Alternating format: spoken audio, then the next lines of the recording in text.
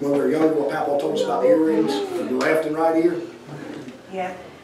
I remember John was picking around with Papa, just trying to get him riled up, and told him, said, Papa, he said, I'm thinking about getting an earring. Papa said, excuse me? Do what? No, you ain't. And John said, well, no. He said, Papa, it's okay. He said, because if you get it in your left ear, that means that you're straight. That's what they say. And they said, if you get it in your right ear, then that means you're gay. Amen. Y'all with me? That's what they say. Well, you know what Papa told John? He said, well, son, he said, if you got it in your left ear, that means you're just that far away from being queer. That's what he told me. So you're just that far away from being queer. You know what? You know the reason why people say, well, in the Old Testament, they pierced their ears. It says they pierced. You know why it said they pierced their ears? And they gave men rings in their ears? It was a sign of bondage, amen. Slavery, amen. I ain't a slave no more, amen. Jesus Christ set me free. So why would I want to put these things in my body that's symbolic of bondage when Jesus Christ doesn't set me free? Yeah. You know why people hold to these things? Because they don't read and study the Word of God. It's in there in black and white, and in the red ones too. Those are the words of Jesus. That's the important ones. Amen. They're all important.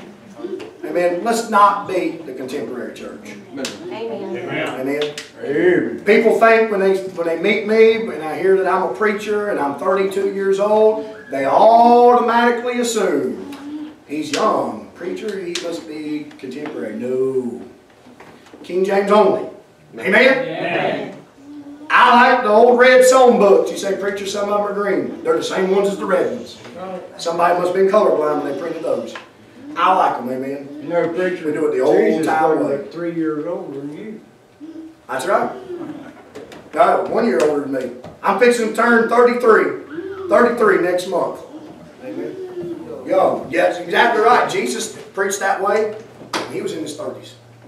Let's not be the contemporary church, amen. Let's do it the old time way, amen. Stick with the old stuff, amen. Stick with the King James Bible. Stick with what works. This is for the church to grow and lift up Jesus Christ. And we go out into the world and we share the gospel with them so they can get saved. And then we get them to come and get rooted in the church so that they can grow and go out and do the same. Amen. Let's not water it down so that we fill up seats in here. We give the truth and we stay consistent with doing it God's way. It'll grow. It'll fill up. Amen. You have to stay consistent at it. That's right. That's right. We won't have 20,000 people in here that are lost and going to hell. We'll have a church full of people that's saved and on their way to heaven and know that they're saved. Amen. Have no idea how many times I've gone and knocked on doors. And somebody comes to the door and I ask them, I'll tell them, I said, my name's Mike Road and I'm from Glory Bound Baptist Church and we're just out in the area inviting folks to church. You go to church anywhere? And they'll tell me they go to such and such church. And then I asked them, before I go, I said, can I ask you a question? If you were to die today, are you 100% sure you'd go to heaven? And they told me what church they went to. And the answer that I get a lot of times is, well, I hope so. Or I think so. Well, I believe I will. Or I was baptized. They don't know. You know what that tells me? There's a lot of churches in this area that's full of lost people. Full of lost people. Let's do it the old time way. Now, am I getting up here to be mean towards those who are doing it the contemporary way? No, I'm just trying to proclaim the truth and praying to God that they hear the truth and turn from the error of their way, turn from their wicked ways, trust Christ and do it His way. Amen. Amen. Every head bowed, every eye closed. Nobody look around somewhere. Everyone standing to your feet. Every head bowed, every eye closed. Nobody look around. This altar is open here this morning, here today.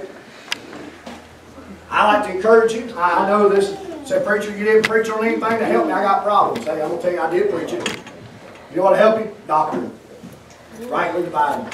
Doing it God's way. Amen. Hey, you got things going on in your life, do it God's way. You got struggles and stuff going on in your life, do it God's way. Trust God, do it His way. Don't try man's way. Man's way will destroy you.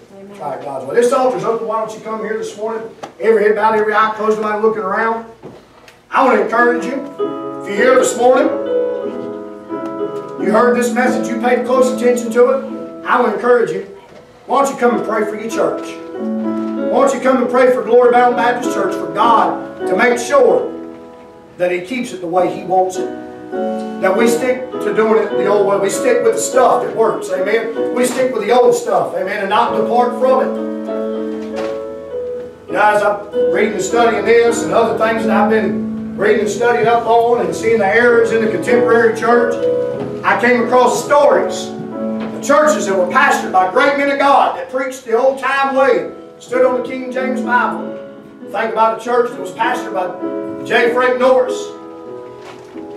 That church today that he started, that church today has departed from the King James Bible, has departed from the old-time way, and is now a contemporary church that has rock concerts going on in the church, strobe lights and fog machines. If it were possible for J. Frank Norris to see what was going on in the church that he helped start, it'd make him sick. Folks, if the Lord should tarry,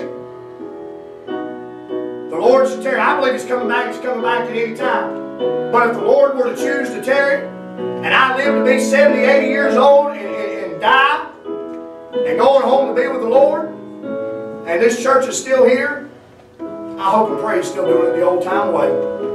I don't want to see it depart from the old-time way. Let's stick with what works. What works is this King James Bible. There have been more souls saved under the preaching of the King James Bible than all the other translations put together.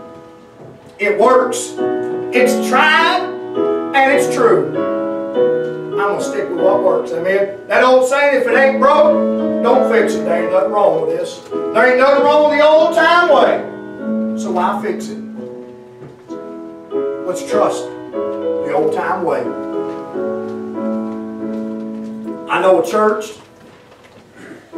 See, Gastonia used to do it the old time way. Got away from doing the old time way. Started dabbling into the contemporary type services and stuff. That church no longer exists today. It's gone. It's a crying shame. The old time way works. Our dear and gracious Heavenly Father, Lord God, we thank you. Thank you for all your many blessings. Thank you, Lord, for your word. Thank you for the truths that we find in your word. Lord, I pray that you touch and you bless every person here today. God, I pray that you help us, Lord God, to spend time in your word, read it, study it, rightly divide it, apply it to our lives, God. Live for you. Help us, Lord God, to stick with what works. May we not compromise over Satan's lies, Lord. May we stick with the truth and proclaim the truth, no matter what the world may think about us, Lord. Use us for your honor and for your glory. Thank you, Lord, for a pure word of God. Thank you, Lord, for people who still want to stick with the old stuff. God, I just pray, Lord, that you just use us. Bring honor and glory to you. God, I pray that you touch and you bless every person here today. God, help us this upcoming week. May someone cross our path that don't know you as Savior. And may we take that opportunity to share the gospel with them and see them get saved, Lord, before it's eternally too late. Use us, Lord God, to bring honor and glory to you. Touch and bless every person here. Keep us safe as we travel home. Help us to make it back here safely at the next appointed time. In Jesus Christ's name we do humbly pray. Amen. Amen.